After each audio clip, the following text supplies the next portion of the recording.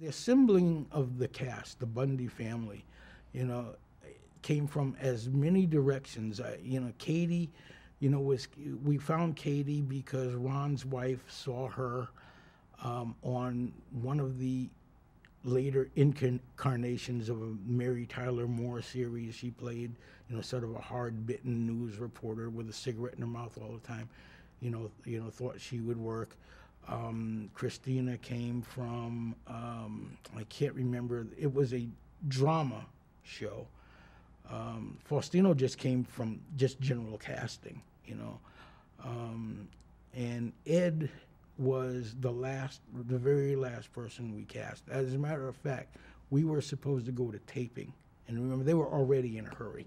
They were supposed to go to taping in about 2 weeks, and we still did not have an album. We must have seen every quote funny guy in Hollywood by the time we ran into him. We were getting very, very discouraged because I'd say 70% of the guys that came in to read for Al Bundy read it exactly like Ralph Graham did, because that's what they thought this character was, and which absolutely did not work.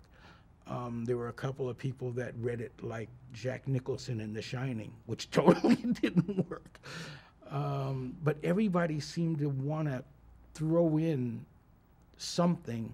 They just wanted to spike this, and the character was already big enough, as far as we were concerned. That we didn't need the extra layer. We didn't need anybody kind of winking at the camera, with this character.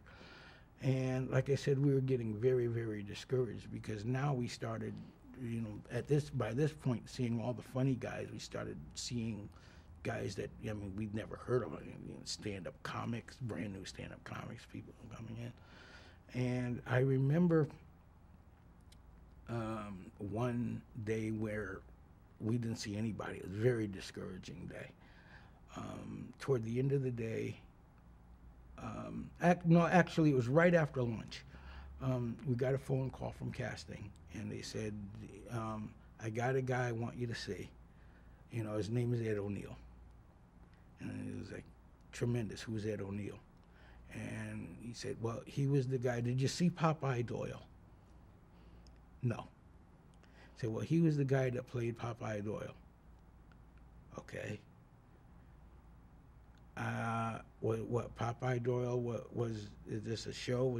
He said, no, it's a movie, it's a drama. I said, oh, we're seeing dramatic guys now. I said, good. So wake me when we get to the actual cartoon characters. I want to be here when Yosemite Sam comes in. I want to see how he does it. And they said, no, you want nothing, or you want to see Ed O'Neill? All right, we'll see Ed O'Neill. So he comes up. He dressed in jeans and a t-shirt, a white t-shirt, literally had moons down to to his pants. So obviously I liked the guy. I said, already, I said, he said, I like this guy. And the particular scene, he apologized. He said, look, I had a handball game. My agent called me the last minute. I didn't have a chance to go home and change. Okay, fine. I had, like I said, seen this scene written, by that time read, dozen different ways by 100 different guys. And it was a very simple scene, and all it entailed was, Al coming home from work, only to hear, his wife saying that, that they're going to meet the next door neighbors for the very first time, be on your best behavior. Al wanted to come home, watch the game, didn't want to do this, but, his wife made him. And we'd seen this, like I said, 100 different times. So Ed gets the script, and even before the first line, when he looked at the script, he pretended walking up his little walkway to the door outside. And what he did, the very first thing he did when he was getting into character, was he stood in front of his front door and literally went like this. Before he turned it. And right then, he didn't have to say another word. I said, he's got this part. Because the Al Bundy that I knew at the time, that Ron knew at the time, knew, and apparently that Ed O'Neill knew at the time, no matter what happened, when he opened that door, something horrible was going to be on the other side. It didn't. There was no doubt, and there was no chance of it not being bad. So he's gonna just sigh, and before he opens the door, what? And he's gonna be right. And that's basic. That sigh is basically what got Ed O'Neill the part.